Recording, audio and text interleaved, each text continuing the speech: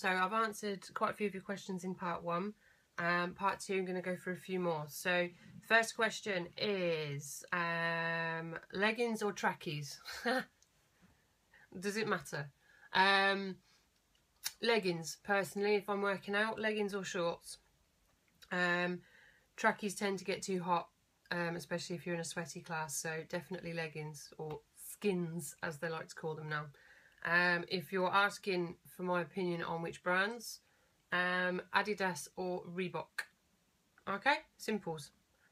Next question is treadmill or road running. Personally, treadmill.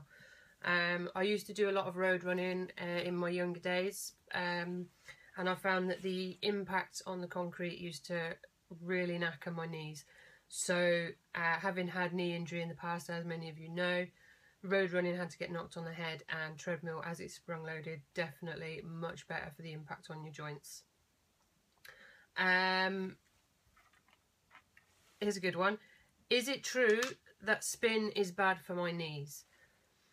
No, spin is not bad for your knees if you do it properly. If you're finding that you've got pain in your knees when you're doing spin, it's probably because your saddle is in the wrong position, whether it be too high, too low, too far forward or too far back. If you've got a good spin instructor, ask them and they will be able to help you set up your saddle so it's in the perfect position for you. It's very difficult to try and explain it when you've not got a spin bike or someone on a spin bike next to you to demonstrate it, but all spin instructors go through the same training, so when you're next in the spin studio, just before the class is about to start and the instructor's milling about, just ask them to check your saddle position and they should be able to get you in the right place. So you should find that your discomfort through your knees will massively reduce. Okay? Another great one here. Why does my back hurt after I've been out running?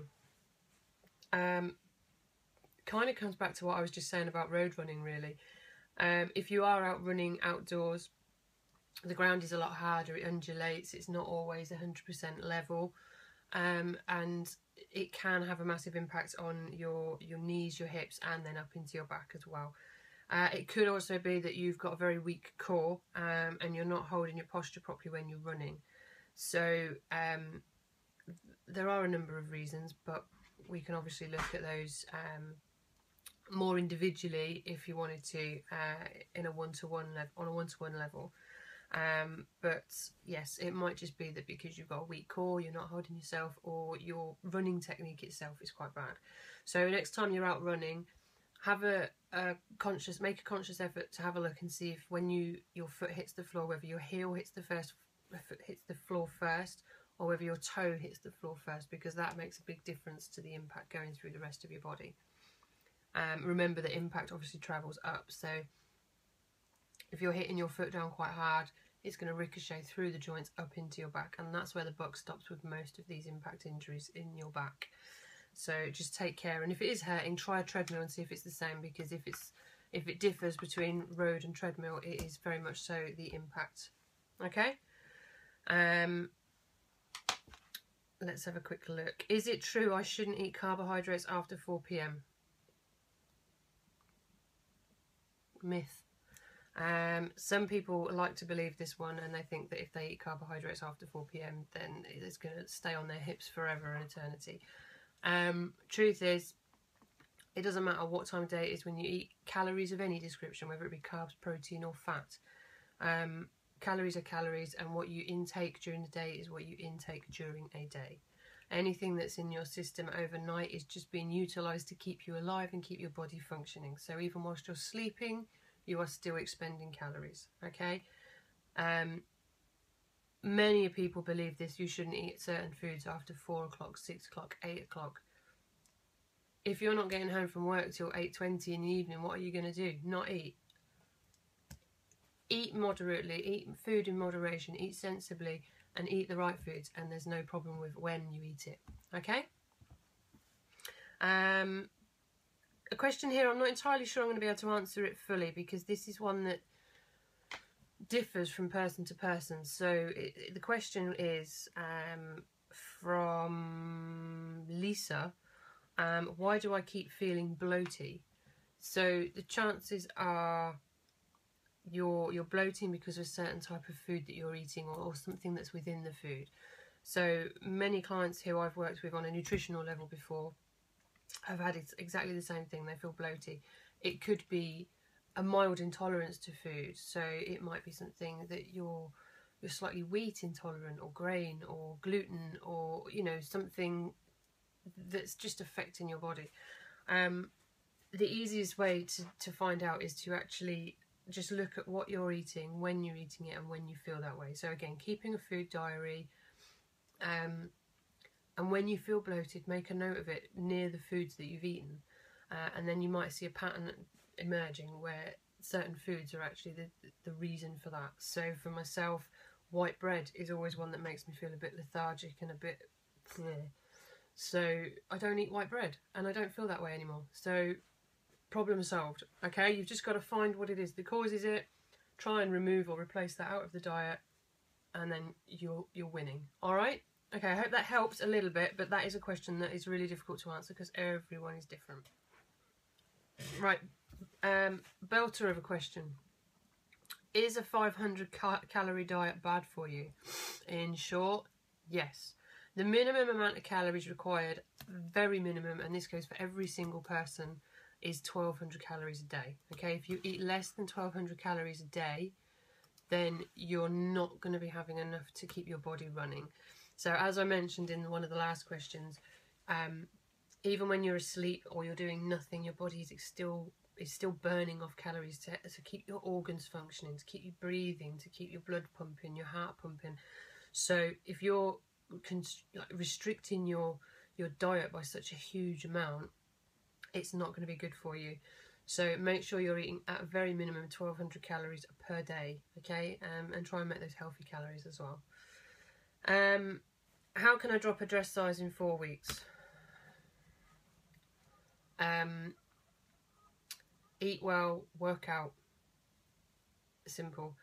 There's a little saying that goes around gyms, fitness instructors, fitness fanatics, which is eat clean, train dirty. So basically that means eat healthy, train like an absolute nutter when you're in your classes or in the gym, so you know that you're doing everything that you can. If you want to achieve something, you've got to work for it. It's not going to be handed to you on a silver platter. So to lose a dress size in 4 weeks, doable, possibly, yes. Hard work, probably. But yeah, it can be done. Okay, so just eat well, work out hard, and avoid all the naughty snacks and nibbles and treats and alcohol. Okay? How much water should I be drinking a day? 2 litres is the recommended amount. But again, it differs from person to person. So the easiest way to tell how much water you need to drink is by the colour of your wee. If you have quite a dark coloured wee when you go to the toilet, then you're probably quite dehydrated. So it should be like a light straw coloured consistency. You know, it should be quite light. But yeah, 2 litres a day is recommended, but you can tell by the colour of your urine. I hope that helps. How many times a week should I exercise? Kind of touched on this in one of the last questions. You should be exercising maybe 3 or 4 times a week. The healthy government guideline is 30 minutes a day, but obviously most classes, most fitness sessions are an hour, so 3 or 4 times a week broken down is approximately the right level, as long as you're working hard. You know, don't walk into a class or a fitness session or a gym and just go through the motions of being there and expecting that to be enough. You've got to put in effort. If any of you have been to my classes and seen me working out, or been to the gym when I've been in there, you will know that I don't do half measures when I'm training. And that's probably why I stay the size and shape that I am, because I do put the effort in. So just make sure that you give it your all. Feel proud of yourself when you're finished. You know, being sweaty isn't necessarily a bad thing. You should embrace that, and embrace the burn, and embrace the ache that you get a few days later, because it all means that you're working yourself to actually achieve your bigger goal. Okay? I've got bad knees. What should I avoid? How many of you out there have got bad knees? It's one of the biggest things I think I deal with. Squats and lunges can be quite hard when you've got an injury on the knee or a long-term problem with your knees. So you just want to avoid things that actually make it hurt.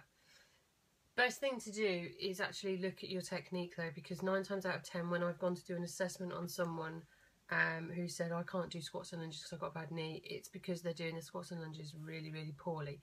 So I will be doing some technique videos soon, so as soon as I've got those done and up on YouTube, you'll be able to have a look and see how you should be squatting and lunging, how you should be doing tummy crunches, things like that.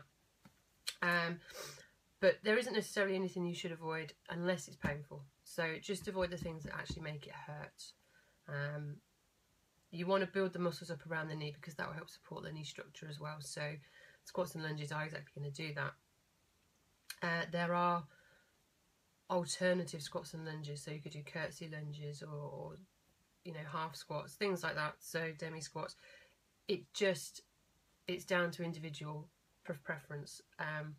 But if you do want to have a chat about it, or you want to work on building your knee strength up, then just let me know, because that is something that I am very hot on after having knee surgery myself.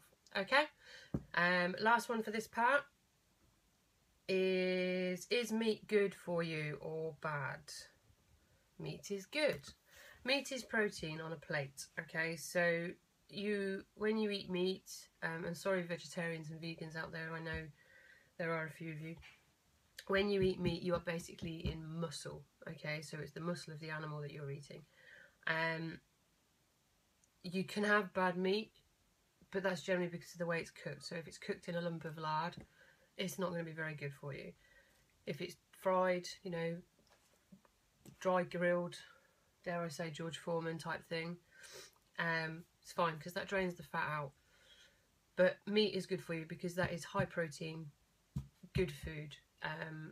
As long as it's not cooked in dripping and fat and all loads of stodgy stuff, and it's low carb, so there's no real sugar content or carb content in meat. It is just protein. Okay, so that's part 2 done. So any more questions? Obviously I'm going to start doing this more regularly because people do ask me a lot of questions, so keep emailing them in to me and I will keep answering them for you as and when I can. Alright, hope I've helped, and obviously if you need to go through anything with any of them, then just let me know and I will try and reply as soon as I can.